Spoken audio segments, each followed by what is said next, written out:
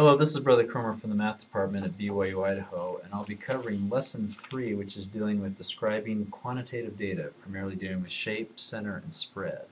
So first of all, I'll be talking about the shape of quantitative distributions, followed up by center of quantitative distributions, and then I'll be dealing with spread and variability of quantitative distributions.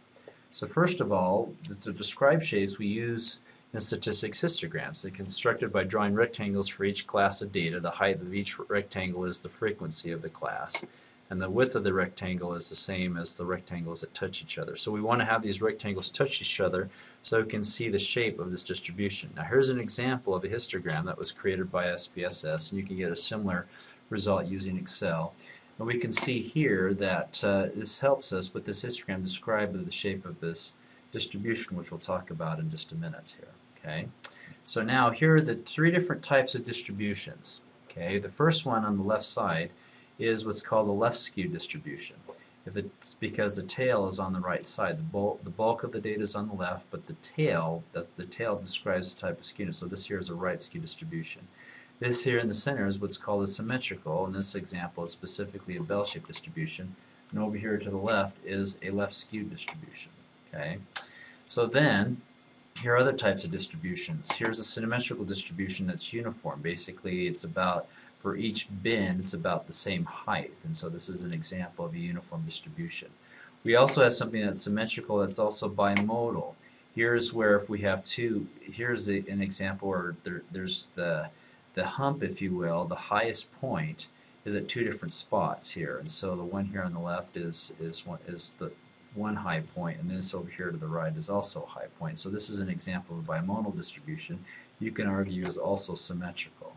Okay, so now let's talk about measures of center, the second item here. We first talked about measures of shape, which is left-skewed, right-skewed, or symmetrical, and you use a histogram. Now we're going to talk about measures of center. Now with center, there's three different measures of center that we'll cover in this class in statistics. One is the mean, which is the value computing the sum of all the values of a variable of a data set divided by the number of observations. The second one is the median, and that's the value that lies in the middle of the data when arranged in ascending order. So half the data are below the median, half are above the median. And then how we calculate the median is that we arrange the data in ascending order, and then we determine the number of observations, which is n. And if n is odd, then the median of the observation, it lies in the n plus 1 divided by 2 position, or the center position.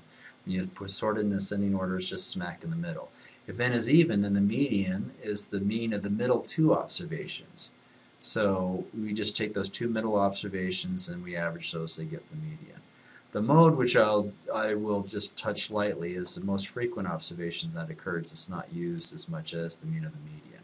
Now, example of it, here's my children's ages here. Here's Emma, who's 13, John, who's 15, Nathan, 17, Bonnie, 19, and Blake, 21. First of all, the mean is just summing up all of these numbers and dividing it by 5. And so when you do that, the average is going, or the mean is going to be 17. The median, you sort the data in ascending order. Now, since we have an odd number of observations, we just take the middle number, which is 17. Now, what if just supposing Sister Cromer and I had an October surprise, and we have a child who is 12 years younger, and came the surprise of all surprises. First of all, what would be the mean in this case? So the mean would be summing up all of these 6 ages and dividing it by 6 in this case to get the mean. Now the median is a little bit different because now what we do is we take the two middle numbers and we average those to get the median. Now the mode is the most frequent observation, so since there's no observation that went beyond, or a value that went beyond 1, we have no mode. I don't have twins, so therefore there is no mode in this example here. Okay, so now let's talk about. Now here's another example. We can get the mean, median, and mode using SPSS. And so here's an example of where you can get. I don't have the mode here, but this is an example of SPSS data set. This is heart rate data, where the average heart rate per minute, or heartbeats per minute, is 78.65, with an example of data that I've gotten from a previous semester, with the median being 76. So you can grab that either from an SPSS or an Excel output. Either one would work just fine.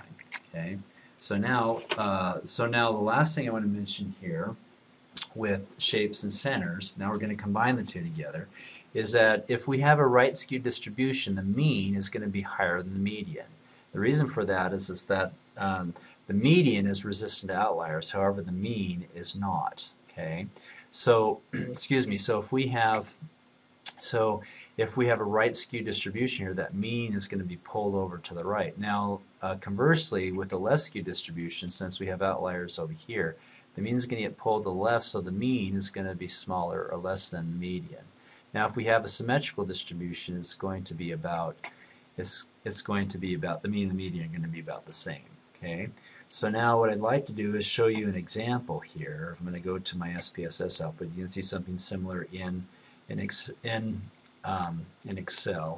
Now here's an example of a right-skewed distribution. Now looking at this, what do you think is going to be higher between the two, the mean or the median? Well, in this case, the higher of the two is going to be the mean because the outliers are over here on the right side, the tail's on the right. And so if we look at the mean versus the median here just confirms it here, the mean is 63.58 and the median is 60. So that confirms that the mean is higher than the median. Okay. So now what I'd like to do is now we've covered a shape and center of data. Now I want to wrap it up with the spread of data. So say for instance, here's an example of a right-skewed distribution. This is the credit data where the mean is 63. This is from another data set that I've worked with as well, where the mean is 63.12 and the median is 56. So this example, it's skewed right.